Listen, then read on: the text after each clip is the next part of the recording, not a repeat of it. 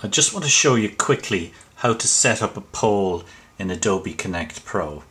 Go up to the Pods menu up here, and down there you'll see a poll option. Okay, now if you hover over that, it'll show you any polls that you've set up already.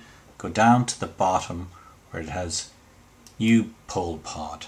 Okay, then you put in your question here, whatever it is. I'm not going to take the time to type it is. We'll just say question. Okay, I'll just type that in, and then you have option 1.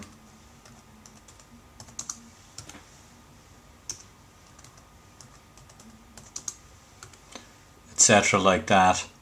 Okay, and then you just open up the poll, and then all the people in your class can start voting on it, option 1 or whatever. You can see the results there, but the students can't see the results. If you want them to see the results, you just click broadcast results. You want to hide away that poll, you can,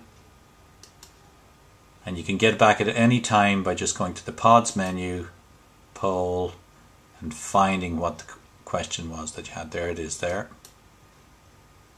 and that's it. It's back again. Okay.